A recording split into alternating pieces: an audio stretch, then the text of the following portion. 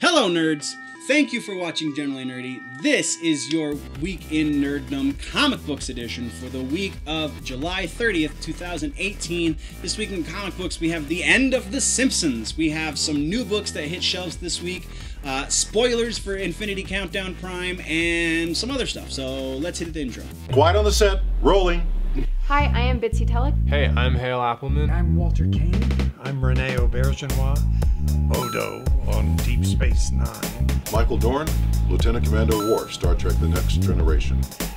Come and see me and hear me and talk to me and listen to me talk about myself. Hey man, this is Kevin Smith, often considered generally nerdy, and you are listening to what is often considered generally nerdy. On Generally Nerdy. You're listening to Generally Nerdy. Generally Nerdy. Generally nerdy. First things first, we are talking about Doomsday Clock number 6. Finally hit the shelves, and I feel like the space between issues is starting to get to me.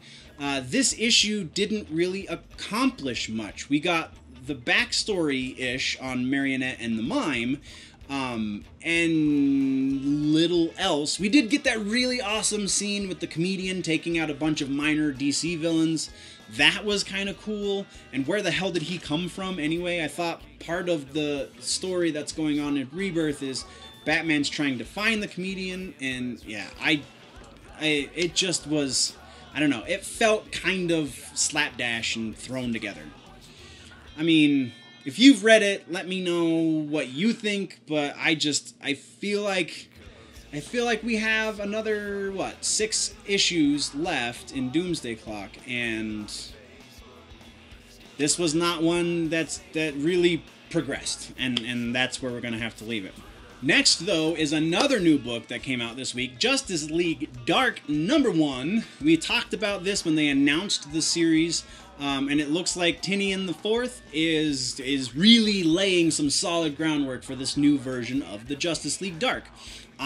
He makes even obscure characters like Detective Chimp feel very well thought out and solid, and I've never read much of anything. I've only seen Detective Chimp in like maybe a handful of other books, and it was really in passing. He wasn't ever really a main character that I've read, so very, very well done. This one kind of makes up for the fact that Doomsday Clock has me bummed out. So yeah, check out Justice League Dark #1, and let's have that conversation down in the comments. But we're going to move on and talk about The Simpsons. The Simpsons, the comic book, is one of the longest this is kind of a mouthful, so give me a break. But it's one of the longest running renumbered comics in publication. It started in 1993, so it's been going for almost, what is that? That's 25 years? Wow. And it's ending. It'll be coming to an end this October with issue number 245. And, I mean, this publisher also puts out the SpongeBob comics, and SpongeBob is going on what sounds like an indefinite hiatus. So are they shopping around these properties to other comic book shops because they're going out of business, or are they just going to cancel them and then let the rights revert back to the original owners?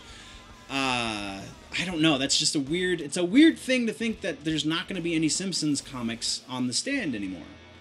Not that I ever read them, so that's probably why there's not going to be any Simpsons comics on the stand anymore, but it just, I don't know, sign of the times, I guess. Next up, we have spoiler alert, so I'm counting it. 1, 2, 3. Infinity Countdown Prime #1 came out, and Thanos dies. Yes, that's right, the guy with the glove dies. So if you haven't read it, I just spoiled the ending for you, so congratulations, you didn't heed the spoiler warning. But so Requiem takes his freaking head off.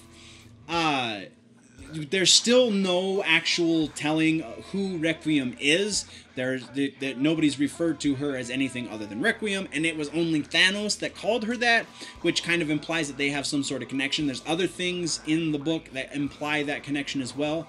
Also, there's things in the book that imply she's from the future and that her past, which is our present, has something to do directly with Thanos. So maybe it's Gamora. I don't know. We won't find out though until October? August. We won't find out until August when the new Infinity Wars series starts. So that was kind of a big thing. Kind of huge, actually. So I don't know. And then my favorite bit in comic books this week is the announcement that Marvel Zombies is coming back. In the October solicitations for Marvel books, there is a new Marvel Zombie.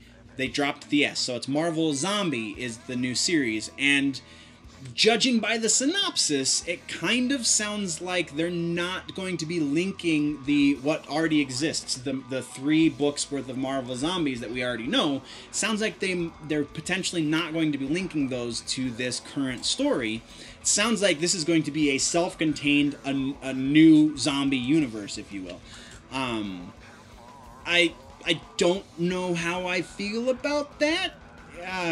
It could be good, though. It could be fantastic. It could, because the Zombies books before were just campy and cheesy and really, like, if you were to classify it like a movie, it's popcorn fodder. It's just it's mindless stuff.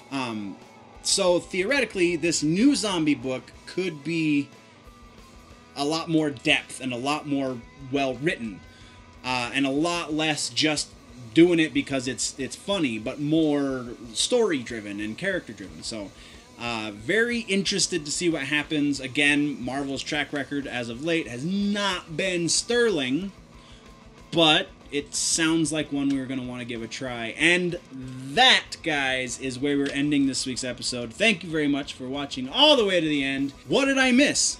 What should we talk about next week? Let me know in the comments down low. If, though, you want to go deeper into the conversation, jump over to the website, generallynerdy.net. That is the place that you can go find all the freebies, all of the social media links, everything up on generallynerdy.net. Also, links to most of that stuff you can find down in the description, so check out all of the things. Or, if you want to support the channel, and I appreciate those that do support, there is a Patreon page, patreon.com/generallynerdy. You can go up there and support the channel for just $1 a month. That is the lowest tier, and you double your content. If you like the stuff that I'm doing now, then that dollar goes a long way to get you a lot more content. So go check it out, patreon.com/generallynerdy. If you are new to the channel, click that subscribe button. If you like this episode, click the like button. If you are falling behind in your nerd news and you want to catch up, click or tap that box right there to the left of my face to do that. But before we go, do the things and click the stuff, guys, always remember that if it's generally nerdy, it's probably here.